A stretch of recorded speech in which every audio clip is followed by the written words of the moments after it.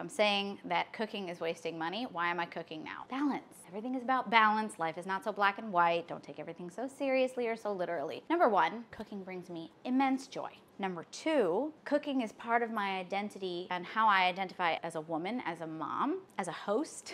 Number three really is just a very practical reason. Right now, I have a lot of food restrictions that are really frustrating. Ordering out is harder for me than cooking at home often. The first reason is really the main reason. I enjoy cooking.